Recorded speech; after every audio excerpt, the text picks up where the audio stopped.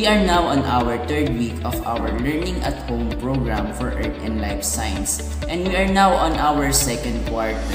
Before we start with our discussion video, let us have first a prayer.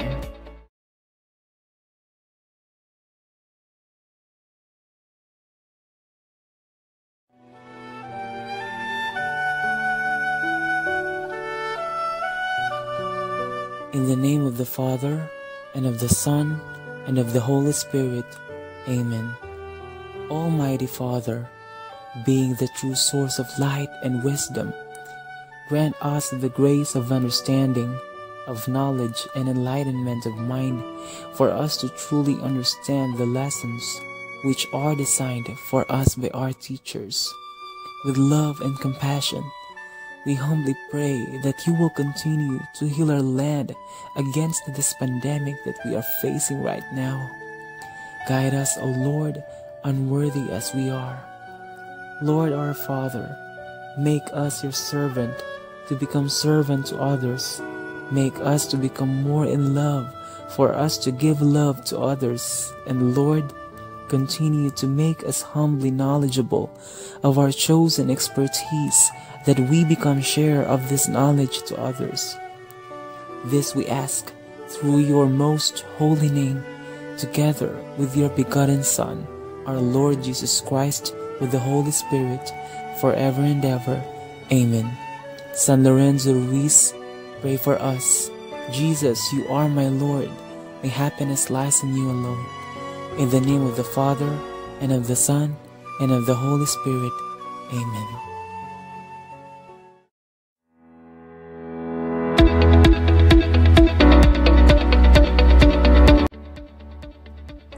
How are you today, grade 11 students? I hope that you and your loved ones are in good condition.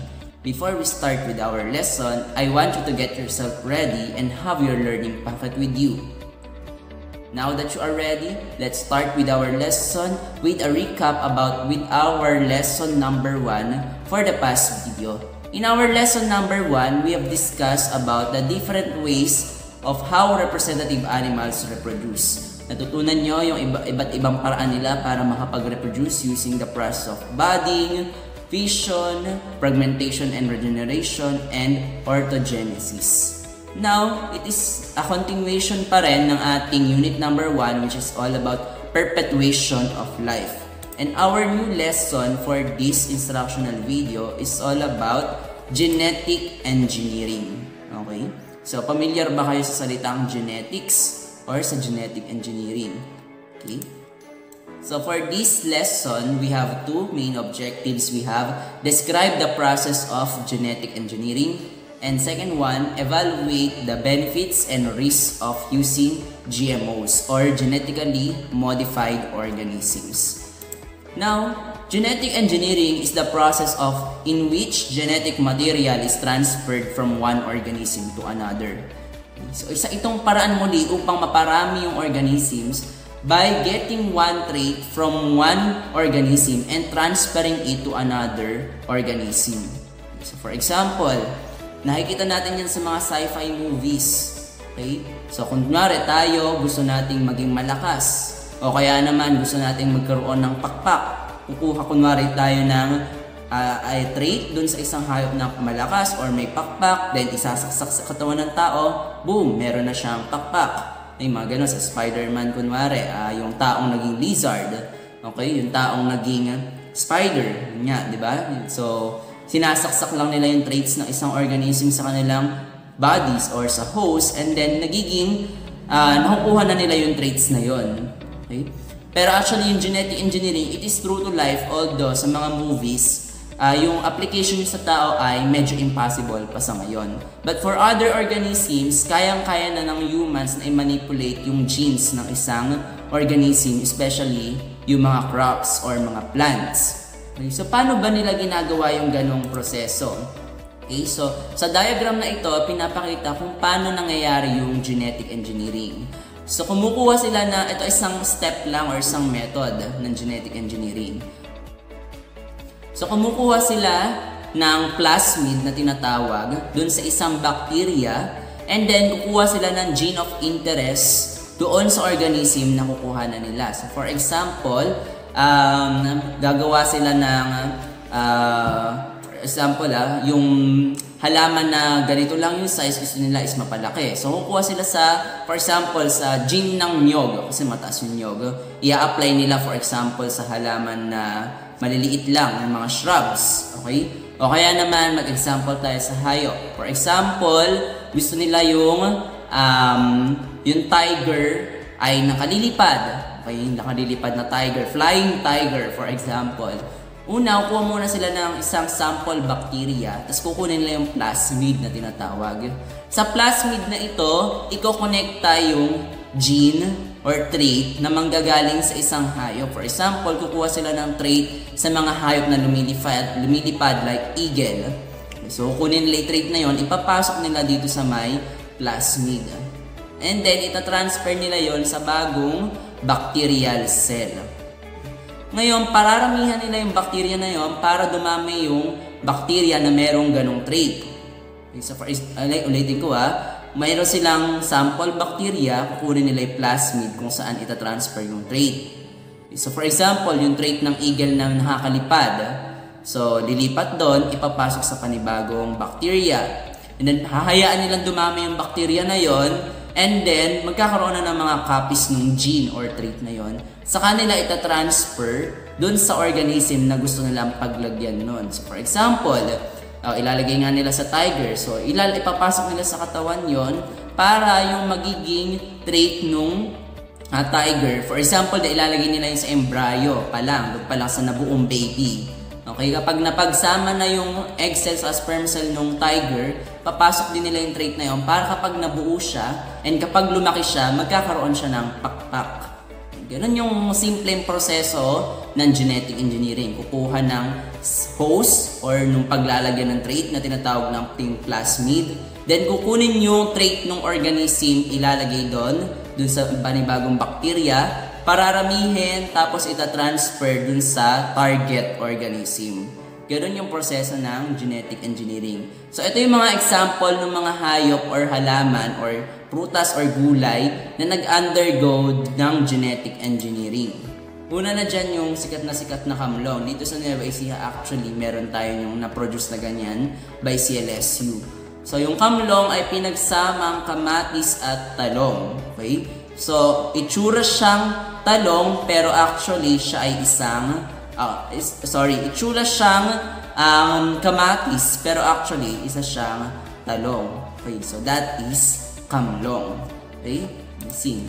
Neon cat or glow in the dark cat. Actually, hindi lang sa cats yan. May mga ibang hayop din na tinatry nila na yung mga balahibo ay gagawing glow in the dark or neon. May neon lights. Diba?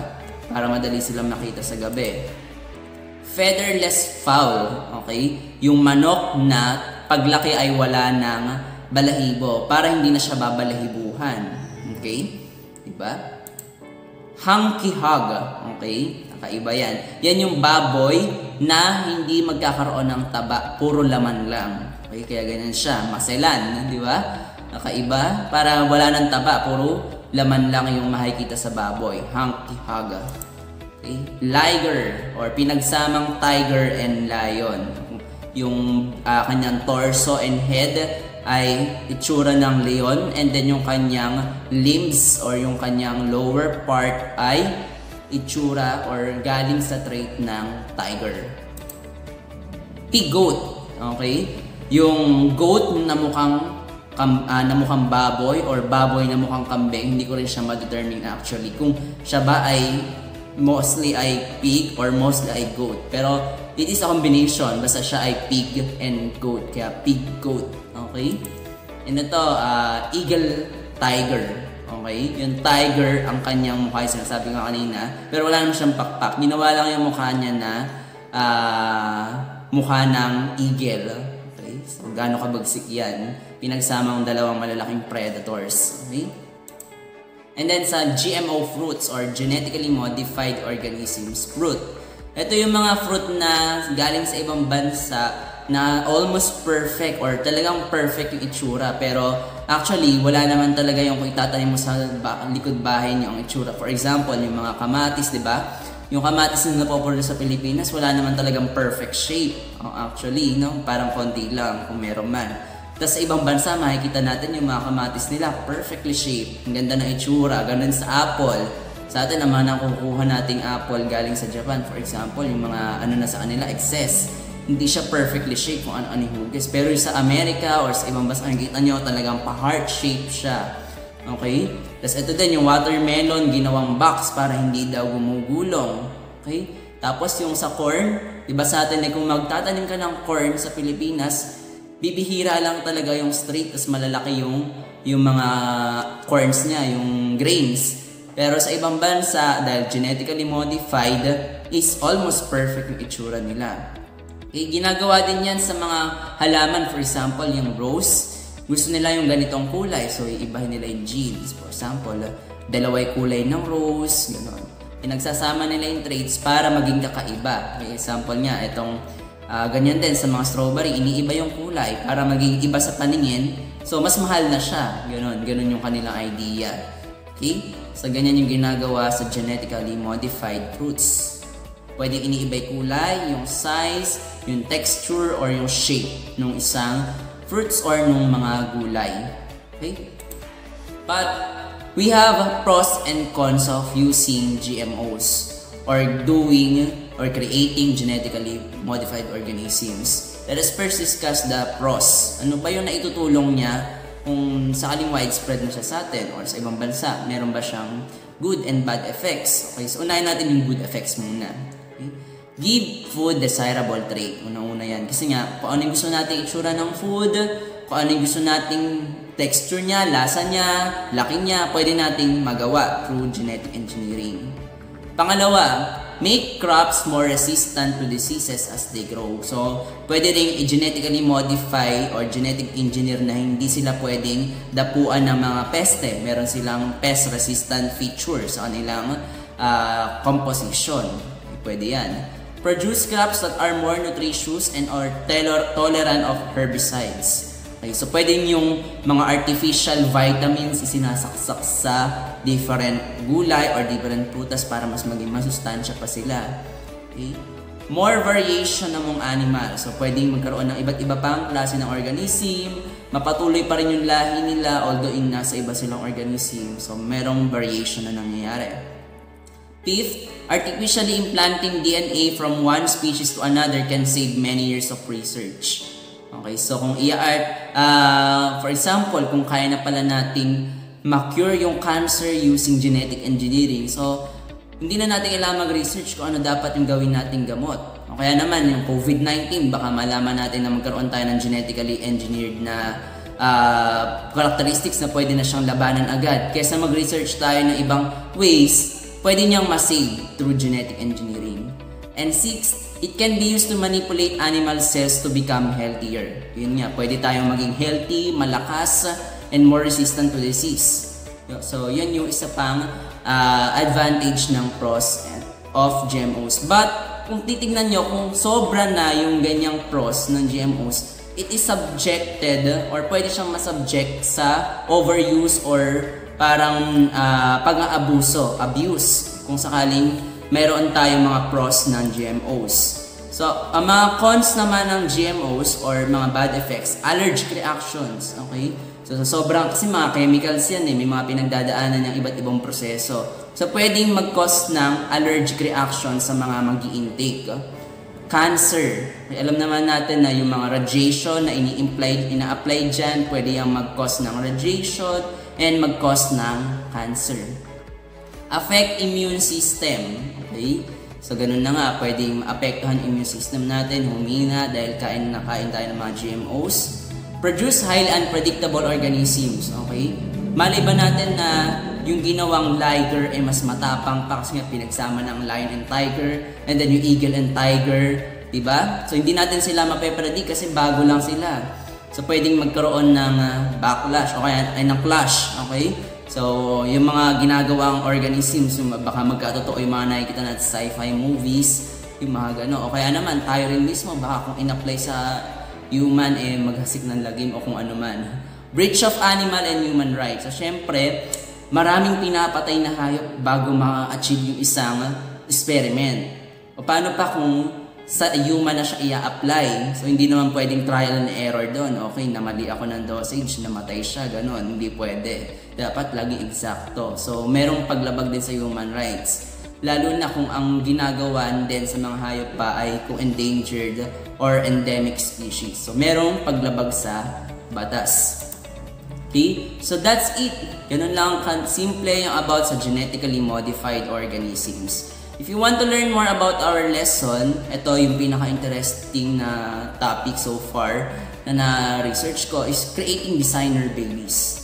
Okay? Ito yung iisipin mo na kung ano yung magiging itsura ng baby mo bago mo siya ipanganak. Ikaw na mamimili ng kung anong trait ang meron dapat siya. Okay? By designing the baby that you want or the baby that you wish. Okay? So, if you want to learn more, watch on your flash drive, Creating Designer Babies. Okay? So, values connection. Ito mahalaga din. Please answer it on your learning packet. As a country with a history of economic, social, psychological dependence and subservience to other countries, do you think the use of GMOs will be more beneficial or detrimental? Kasi tayo talagang kung ano yung uso, doon tayo sasabay. Kung ano yung in, kung ano yung ginagawa sa ibang bansa, ganyan tayo yung thinking kasi ng mga Filipinos. Sa tingin nyo ba, yung paggamit din kung gagayahin natin ibang bansa na gagamit ng GMOs, is magiging beneficial for our country or detrimental? Another one, genetic engineering has been a great theme in most sci-fi movies. Actually, that's true. Integrating special skills to a human body, resistant to most type of diseases, and becoming a perfect archetype of our race has been a debate since we've finally decoded our genotype. Scientists are even studying what they call designer babies. Babies form from scratch of what their parents intended them to be when they were conceived. As a student born in this advanced world, do you prefer the introduction of genetic engineering to human? And would you like to design your baby or babies would be like in the future? Okay, write your thoughts in our learning packet. So, talaga naman, sa tingin nyo ba, papayag ba kayo na or willing ba kayo na i-design yung baby nyo? Or magpa-add ng mag-genetic engineer sa human? Okay? Write your thoughts about it. Now, it's time for our quiz. Let's check how you understand our lesson. But if you still have questions about our topic, pwede nyo akong tawagan or i-text, chat during our consultation time. So, that is 1 to 3:30, Tuesday, Wednesdays, and Thursdays. Okay? So, answer activity 3 on your assessment sheets if you are ready to take the assessment. Okay? That's it for our lesson for today. It is all about genetic engineering. I hope you learn well. Happy learning revisions, and God bless.